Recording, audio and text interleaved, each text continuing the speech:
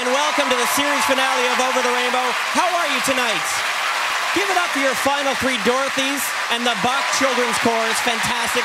And what an opening number. Andrew, you've still got it. Nicely done. Okay, that's 1 minute. 1 minute left. My God.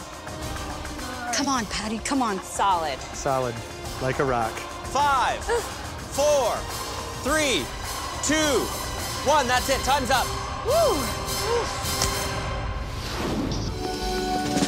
Good morning, everybody. It is Monday, November the 10th, and we're welcoming back Daryn Jones. Glad to be back. I hang out by the window every morning, and nice that you let me in. It's so nice. Unlock the door. It's so nice you let me back in. A guy by the name of Tom Cruise is in it. I'd like to meet him. Do you want to meet him? Hell yeah. Tom Cruise!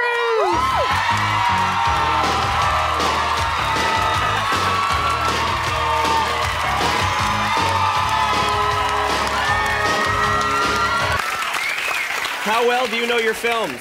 Oh, man. I hate tests. Here's the line. You'll do great. Whoa, her ass is all over the place.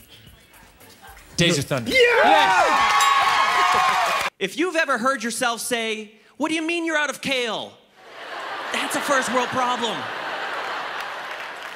If your Ashtanga yoga class is full,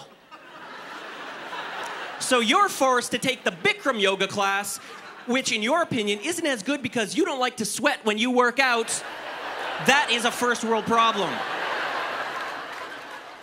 Justin Bieber.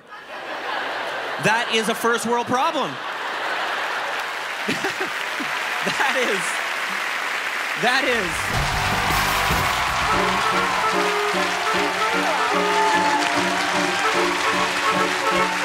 is. The results are in, literally in this basket. The dog with the most votes and the winner of the Ruby Collar, the cash prize, and the title of Canada's honorary Toto is, and we love you so much, and I hope you don't jump out of the basket, it's Lindsay!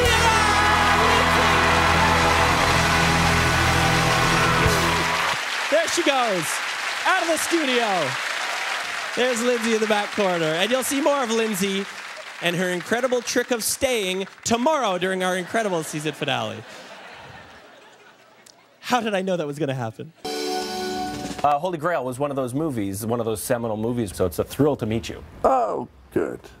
I'm glad always to bring a bit of meaning to people's lives, you know? Do you just roll your eyes at this point? You're like, yeah, influenced. Yeah. No, it's lovely when you meet people who say that this has affected you. Well, of course you're going to be pleased.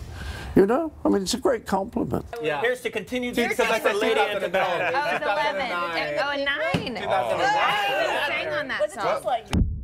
It's a party here in Toronto. First playoff game in 9 years. Let's keep the party going.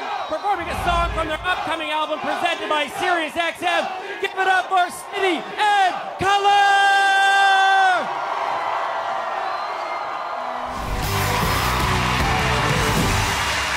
Canada, you've been asked to cast the role of Dorothy and turn one of these ladies into a musical theater star. Your votes have been counted. They are final. These are the results. Here we go. The girl who will wear the ruby slippers is Danielle. Congratulations.